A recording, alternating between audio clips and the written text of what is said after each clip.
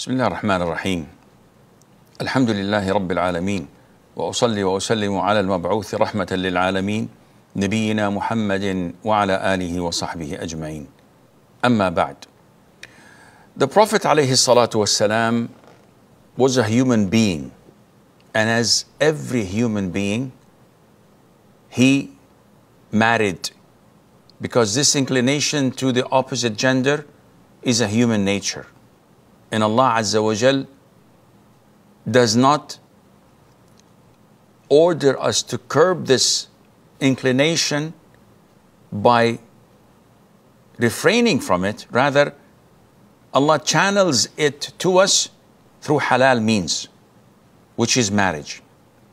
So, when the Prophet ﷺ was a young man, as we mentioned earlier, he had to make ends meet.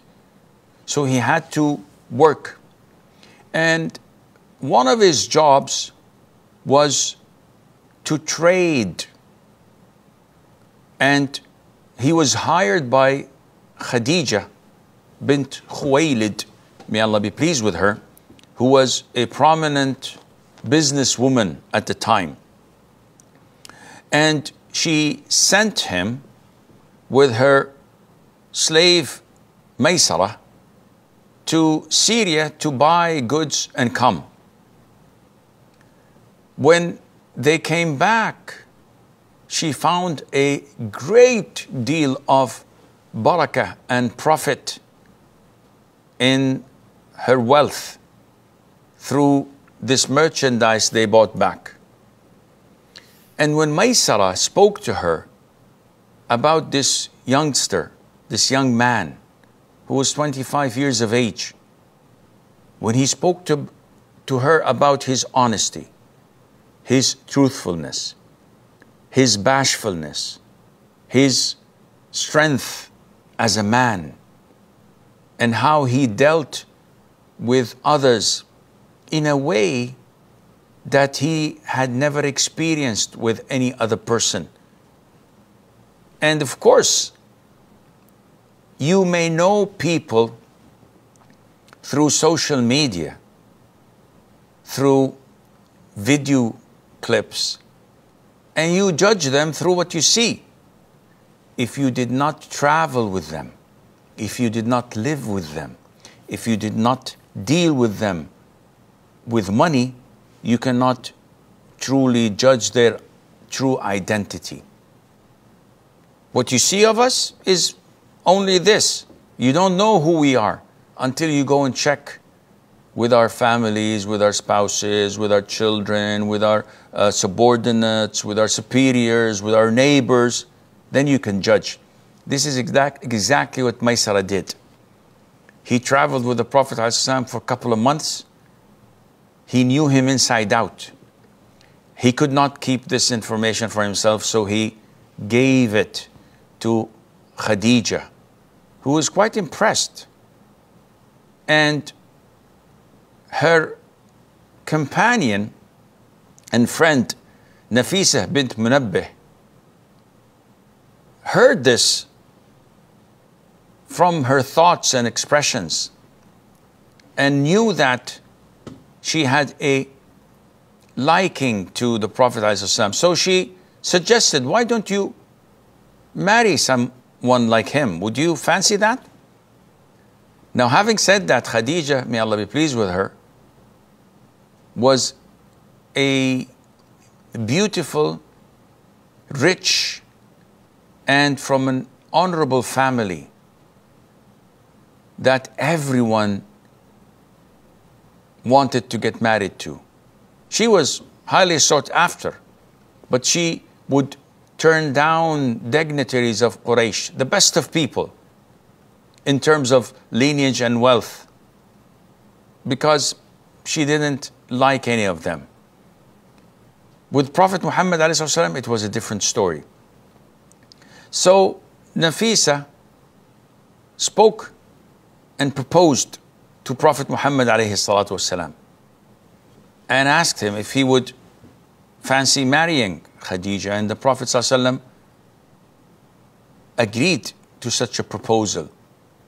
And so his uncle went and spoke to her guardian, and the marriage took place, and the Prophet ﷺ married for the first time to Khadija. May Allah be pleased with her. The majority say that she was 40 years of age and he was 25. Some say that she was 28. Nevertheless, it doesn't make a big difference. She was older than the Prophet ﷺ. And she was a blessed woman. She was the first woman that the Prophet ﷺ married. And he loved her so much, and she loved him back, that he never married a second woman in her life. So she lived with him as his only wife. And the Prophet told us, ﷺ, that only 4 women were perfect among all women folk. One of them was Khadija. She is the mistress of the women of paradise. She's the highest level of them all. And she was so blessed that all the Prophet's offspring were from her, with the exception of Ibrahim. Ibrahim was from Maria the Coptic, who was a concubine of the Prophet ﷺ and not one of his wives. But the rest were all from the Prophet ﷺ. And who were the children of the Prophet ﷺ? They were Al-Qasim, whom he was nicknamed by. So everyone knew him as Abul Qasim. And this is why the Prophet prohibited ﷺ in his lifetime for anyone to be called Abul Qasim. That's his name. And she also gave him Abdullah, who was nicknamed as At-Tahir. And both died as infants, as young boys.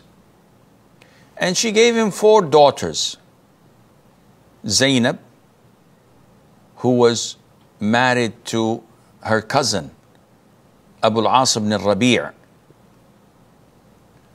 And then there was Kulthum and Ruqayyah, who both were married to Uthman ibn Affan, may Allah be pleased with him. And when Kulthum died, he married Ruqayyah. And then there was Fatima, who was married to his own cousin, Ali ibn Abi Talib. So these are the 6 that the Prophet was blessed by, alayhi salatu wasalam, from his wife Khadija. Ibrahim was born from Maria, and he also died when he was 2 years of age. All of the Prophet's children died in his lifetime.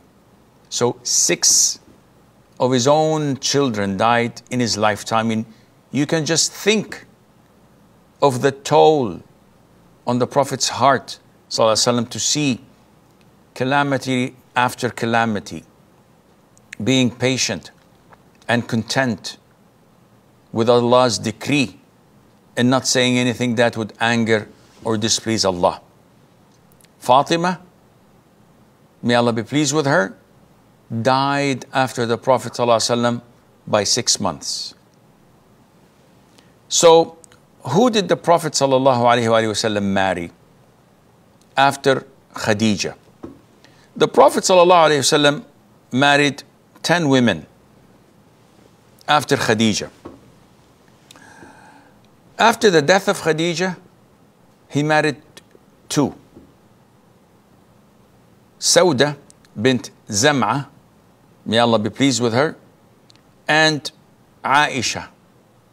Sauda was approximately the Prophet's age, which was 50 plus at the time when he married her. And Aisha was a young child So he just had the marriage contract without consummating the marriage. And this was by the instruction of Allah.